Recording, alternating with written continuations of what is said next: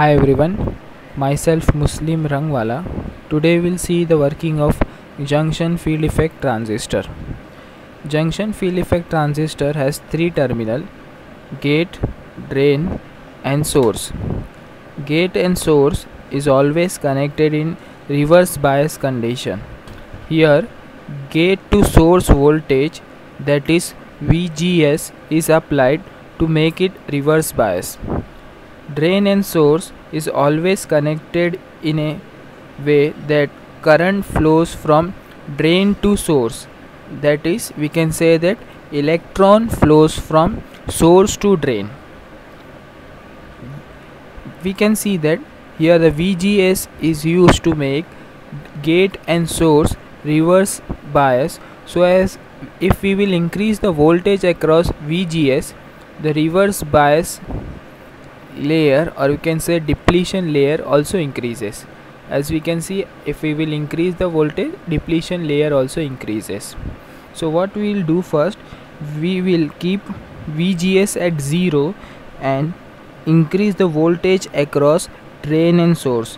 So we can see that if the voltage across drain and source is increases, the flow of an current also increases. If we'll further increase the voltage across drain and source, current also increases, but the depletion layer also increases. This is due to the positive charge across drain region. This positive charge make the gate region reverse bias with respect to drain. So because of this, depletion layer increases if we keep at 0 also. This is due to the positive charge across drain. Okay, what we can see that further, if we will increase the voltage, current doesn't increases because the channel width remain constant. At which the channel width remain constant, also the current remain constant, that voltage is known as pinch off voltage. As we can clearly see that in the graph, pinch off voltage, after that voltage current becomes constant because the channel width become constant.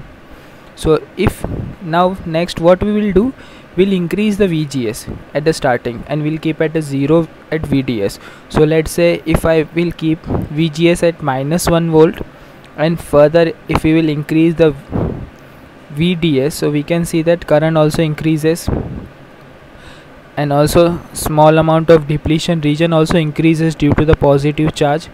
But we can see that the current becomes constant after a certain section because of depletion, or we can say the channel width remain constant. As we compare the flow of an current with the previous value, we can see that it is becoming constant but at a lesser value as compared to the previous one. We can see in this graph, see now it is at the 10 milliampere. Previously it was at 20 milliampere when VGS was equal to 0. So again now my channel width becomes constant, so the current is also becoming constant. Let's say now also make the VGS at further higher level. We can see that at one point of time depletion layer is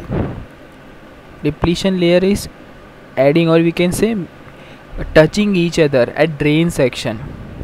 This will cause the conduction channel, or we can say the channel width, to go at 0. So now if we will increase the voltage across VDS, there will be no flow of an electron because there is no channel available to flow it due to the depletion rate. As we can see, this region we can clearly state as a cutoff region where there is no flow of an current even if we will increase the VDS due to the closing of channel width.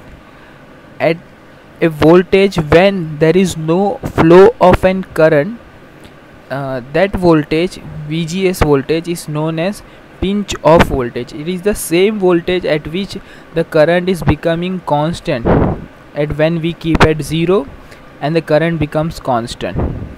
So the pinch off voltage is the two voltage we can define. One voltage when the current is becoming 0, that is at 2 minus 2.5 volt, and second pinch of voltage we can say state that when the current is at a maximum level it becomes saturated.